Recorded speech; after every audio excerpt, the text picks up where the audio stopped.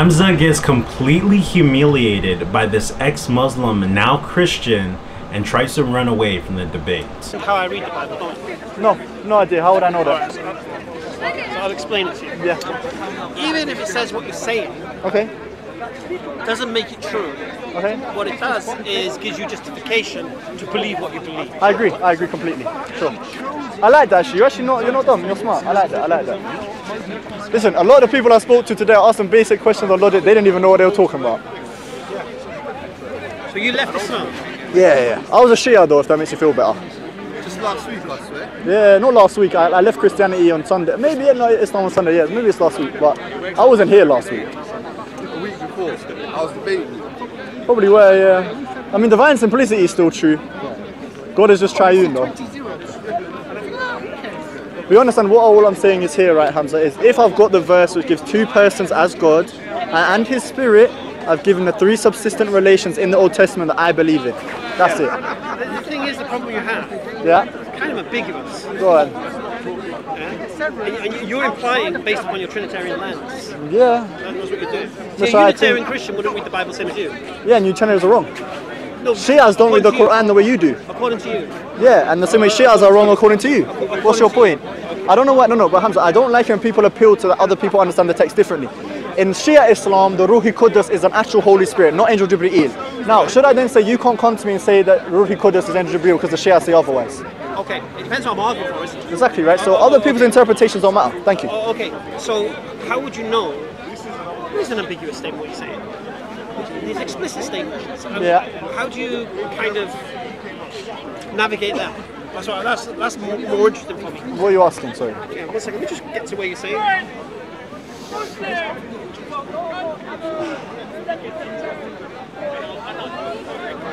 I'll be real, I wanna wrap this up. I wanna sit down for a bit. My legs are aching, Yeah, I man. know, they get that. You know what I mean? They get a bit sore. I've been here since about 1 p.m. still, so tired.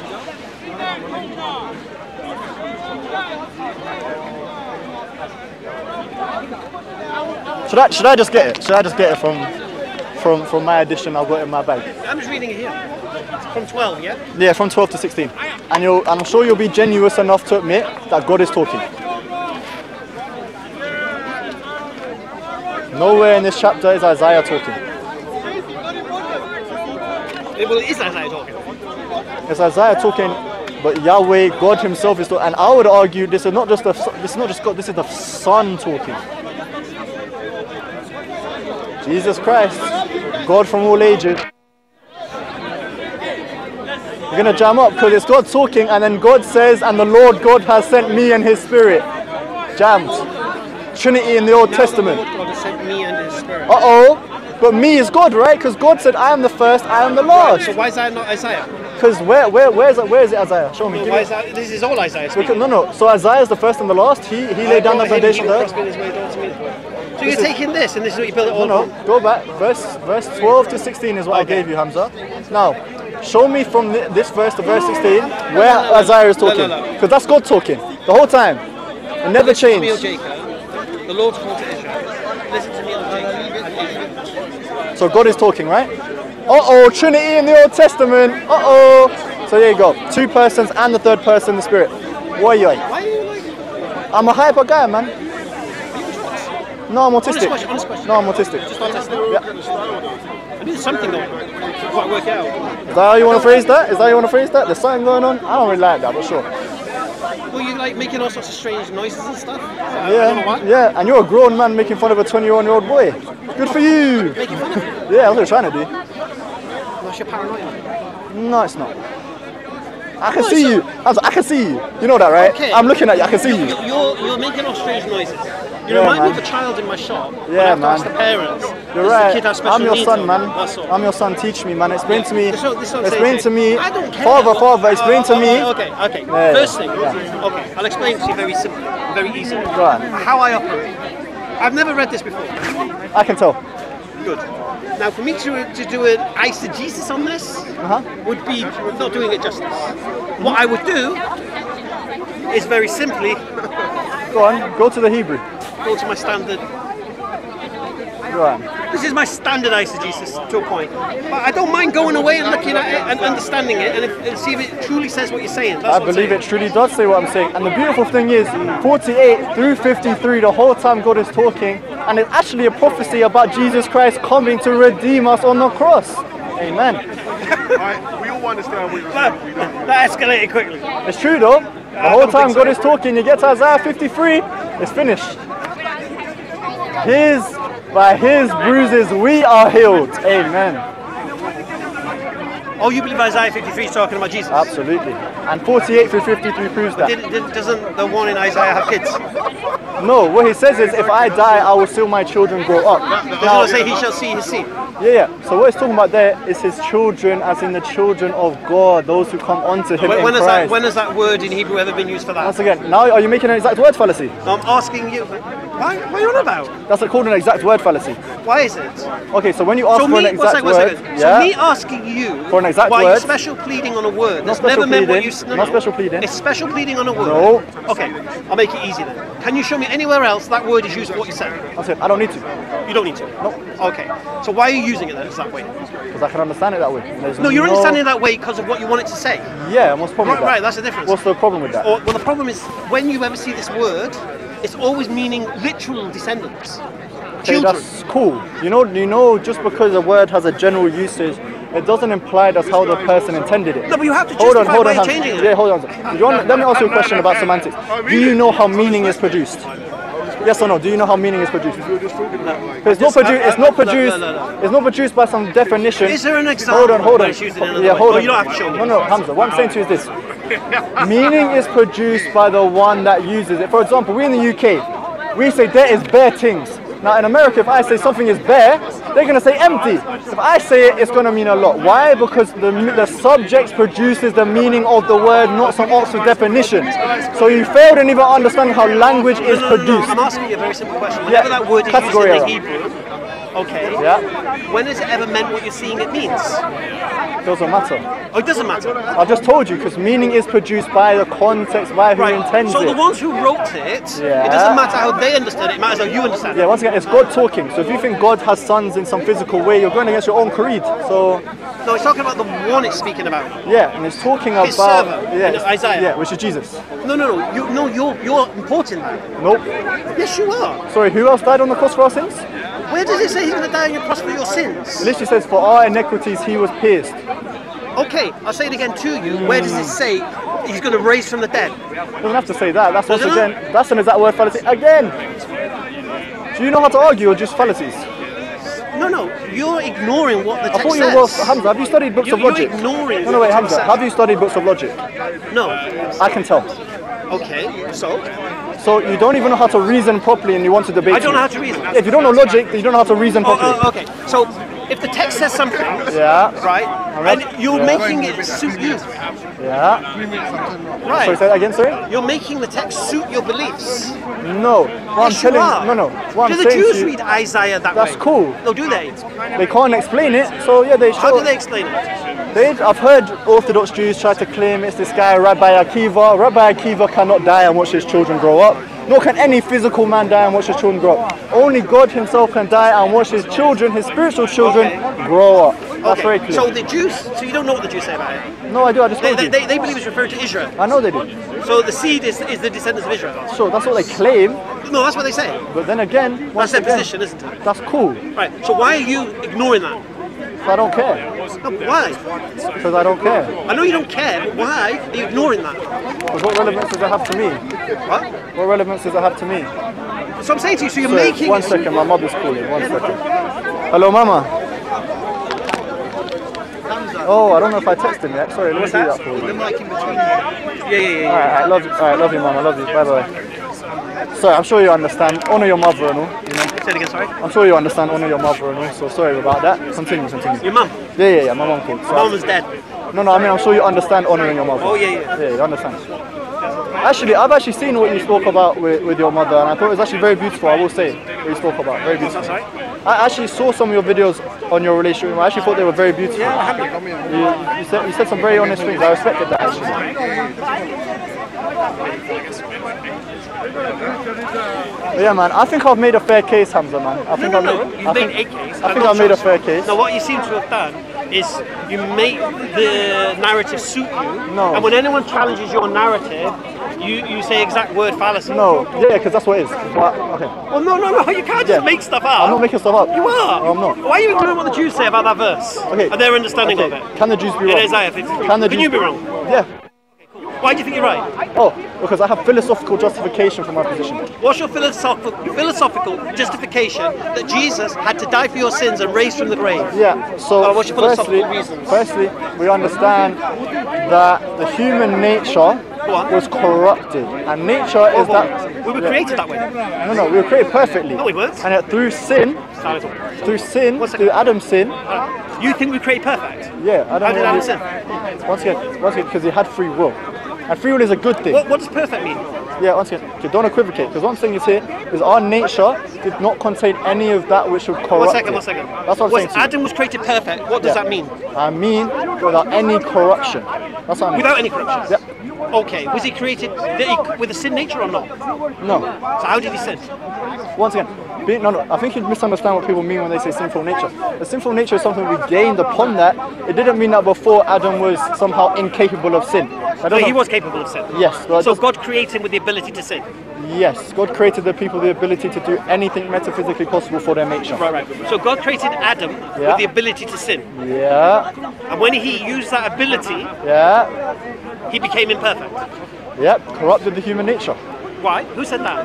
Where does God say that? So when he eats the apple... No, where does God say that? Yeah, once again, I'm telling you. So when he eats the apple, what does God say about that? No, where does God say... Will he suffer death because he ate the apple? Okay, where does God say that the nature changed? No, once again, stop doing these exact words fallacies. Once again, you need to stop, Hamza. You need to stop. You need to explain things a little bit. I literally am, but you just want to keep going for exact words fallacies. No, because you can't use exact word fallacy. No. For example, you can. No, you can't. Yes, you can. You're reading. You read the text. You read a prophecy, and it means exactly what you think it means. But when I'm questioning that meaning, you're saying, "Well, you can't ask for the exact meaning." That's not what I said. That's exactly what you're saying. What I said is asking for an exact Every time I question word. your understanding of something, it's Okay, like, do exact word fallacy. Yeah, because that's what it is. That's a fallacy. No, it's not. What fallacy is that? Whatever it is. Which inference rule did I It's break? your Andaran fallacy. I call it the Andaran fallacy. Andaran, your name? Ananda. It's the Ananda fallacy. That's great. You made that up, though. I So made that's cool. that up, yes. That's cool. Anyway, is that It's called the Ananda fallacy. Yeah, well, the exact word fallacy is a real He fallacy. thinks you can say the word fallacy I don't to really shut need- you down. Yeah, you can't. because a All right, fallacy is you that need to which has explain failed yourself. its reasoning. You can't just you Yeah. can't make your own explanations of things. Why? And just because you said it, you can't. Why? Or can you? Why can't I? You can. Why can't I look at a text and interpret it? Why not? You can't. Why not? Oh my video. Hamza, it's a serious question. Wait, if you are coming to debate but you don't even know your logical fallacies, then how do you know your arguments are good or not? Okay, I'll say it again to you. Yeah. Right? You're using the text, and I'm questioning your understanding of that text. Yeah. And you're then saying I'm committing a fallacy by asking you to explain the text. No, you asked me for an exact word. I can explain the text, but you asked for an exact word. Explain to me, Cool. show me So- where you believe, Cool. 1 second, where God created Adam, this perfect human being, with a nature that would never die, and that he would live in the garden forever, and then because he sinned, and he ate from the tree, now he's ruined God's plan, and now he's going to inherit sin and his children and his progeny, and the women are going to have periods and childbirth for tempting man, and all of this stuff, yeah?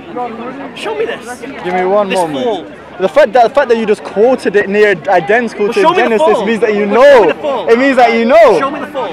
Okay, so obviously we interpret these verses in light of Romans. So in Romans it said the wages of sin is death, right?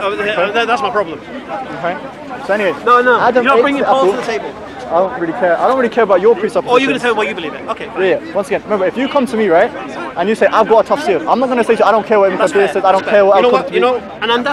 Yeah. You bring your first witness, Paul. Yeah. Then I'm going to cross-examine the witness. All right? No. Once again, I'm not debating you on his story that I have not studied yet. I'm, as I told you, I'm a philosopher. Well, I'm going to So discredit I the want to witness. discuss about And I'm going to philosophy. discredit the witness. You can discredit what you want. Alright, The bring your witness. philosophy will still stand. Bring your witness. That's the point. So anyway, what was my statement to you initially, Hamza? That I am justified in my belief to philosophical justification. Bring Paul and Romans. No. Remember, what was my initial claim once again? Okay, I'll say it again to you. Yeah, no, because you want to go there because that's what you know you got a point. You might have a point, but you're running away from the real conversation and the real reason I thought I was justified. You know that's not how it works. It is how it works. You make a claim. Yeah. You bring your evidence and your witnesses. Yeah, and what did I say my justification? One second. Hold on, Hamza. What did I say my justification was? Philosophy? Yes, I did.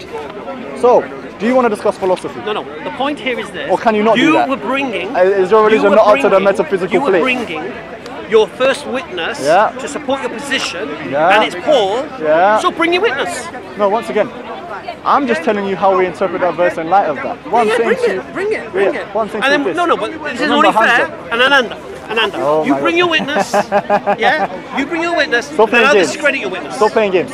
I told you initially. Remember, one more time. Initially, I told you what? That I am justified in my beliefs because of my philosophical justification. Look, I'll say it again to you. Can you talk about philosophy? I'll say it again to you. Can you talk about philosophy? I'll say it again to you. Yes or no? We spoke about Adam.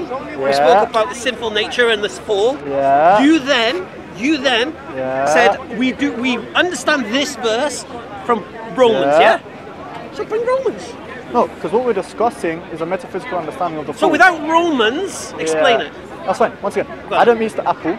He then enters death. It's very simple. What does that mean? Well, it simply means that by eating the apple, his very nature is corrupted. It's very simple. How is that simple? How is it not? What does it mean? Eating the apple is death? Yeah, so he's told not to eat the apple. Eating the apple is a sin. Therefore, by inviting sin, he corrupts his very nature. He's about to do it again. Well, you keep making stuff up. I'm not making stuff up. Eating apple is a sin. Where does God say that? Did I make this up? Where does God say that? Wait, hold on, Hamza. Did I make this up? You just did. No, me. Yes. So no one in all of Christendom... No, you just made it up now. Hold on. No one in all of Christians ever had this interpretation? What's that? In all of Christian history, no one's ever said this, just me. I'm talking to you. Yeah, no, but you said I made it up. That's false. This tradition... You just now... This tradition goes like all the way to the early church. You know... So that's false. I didn't make it up. You know you need Paul to support you. Maybe. The wages of sin is death and all that. And you know you can't talk about philosophy. And you know... So you don't really want to talk about my base. And you keep dodging it. So you have a witness that supports your understanding of this thing. Yeah. So bring your witness. No, Hamza, one more time. What did I say my prima facie justification was? And I know why you're running. Because your creed is anti-metaphysical. I'm running? Yes. Because I told you multiple times. What does my creed have to do with your beliefs? Because you know you can't talk about metaphysics. That's why. What does my creed have to do with your beliefs? I didn't say it does. I said you don't. Did. No. What I said is you don't want to talk about. You're saying my beliefs have a bearing on my questions to you, but they don't. No. What I said, Hamza, you need to listen close. What I said to you, you don't want to talk about metaphysics because your creed doesn't like it. What's my creed got to do with my questions? Yeah. So my point is. What's my creed? Once again, your creed, Islam. The whole understanding generally, what is it? Once again, generally the understanding of various scholars is that entering too much into philosophy is haram. Which creed have I followed? Tell me. No, you're assuming. Am I incorrect though? You're assuming. Unless you don't know, do you? Unless you're going to tell me you're an Ashari. You don't know, do you? Are you an Ashari? You don't know, do you? I don't know. There's your position. But okay. is it so the point we're permission? making is this. Let's go back to what we're talking about. because I want to talk about my prima. red herrings. You don't want to talk about my real justification. I'm not going to talk about the thing. We're talking about the things we're talking about. Yeah, because you want to stay where you think you got a point. But I made the statement. Okay, and you're afraid of that point. I'll admit I don't know about this point. I'm willing to say that humbly. Do you admit if Paul is not reliable, then you don't have a base for it? Sure, that would be true. Good. But that's not my prima facie. I'll tell you what I'll do then, Ananda. You can give me the argument you want to give, and I'll study it, and we can discuss it. But I'll give you my card. Yeah. Because what I don't want to do, and do you know what the term ad hoc means? Yeah. Yeah. So I don't want to ad hoc it. That'd be not good, right? You won't get away with that. But anyway, yeah. No, exactly, right? It'll be a bad decision. It'll be very bad. Very bad. Yeah? Exactly. So I'll tell you what I'll do with you. Yeah. I'll let you go research. Of course. I'll tell you what I'll do with you. Go on. Because you like you. God. Yeah. God. Yeah. Next time I come here, yeah, I'll debate you on the reliability of Paul. Go on. If you'll agree to debate me on the metaphysics of Islam. No. Then no. I'm not going to debate you on that. Why am I going to debate you on that? Because you get cooked, Hamza. I'll tell you what we'll do. You get chopped up into the 99 parts of God, Hamza. I'll tell you what we'll do. I'll tell you what I'll do with you. Yeah, so I agree to your debate even though I'm new. No. You've been a Muslim for how long and can't defend your creed? Okay. Embarrassing. Okay. I'll defend the reliability of Muhammad, peace and blessings. No, I want you to defend the metaphysics of the Quran. I'll defend the reliability of Muhammad. Unless you agree, I'm not agreeing to you. Because you know what happened is I'm going to show that your God is composite. I'm going to show that your metaphysics are in error. So truth means nothing to you. No. Amen. Amen. As you guys can see, Hamza completely just runs away whenever he can't answer the refutation that this smart Christian brought up to him. Now, if you guys aren't aware, I did make another video where this Christian is already making waves in Speaker's Corner. So I'll go ahead and leave the link to his YouTube channel in the description below so you can go ahead and check him out. I think it's very important for us to have a foundational faith, though, when it comes to Jesus Christ, which is to believe in the gospel, the good news that Jesus Christ died on the cross for the forgiveness of our sins. But outside of that, philosophy is good because it's something to supplement your faith, but not to fulfill your faith. So I think the way he used philosophy was very great because it is something that we still need as well. It's always good to use history, science, philosophy, things outside of biblical teachings in order to prove or have evidence of the faith to non-believers. But if we're solely relying on the things outside of the Word of God, that's where it can become an issue. I personally didn't see that with him, but it's just something to keep note of. But I think he did a really good job at defending the faith against Hamza. And Hamza, I guess he's not really well versed in philosophy, or he's just running away because he doesn't know how to answer it. But let me know what you guys think in the comments. Christian, Muslims, non-believers.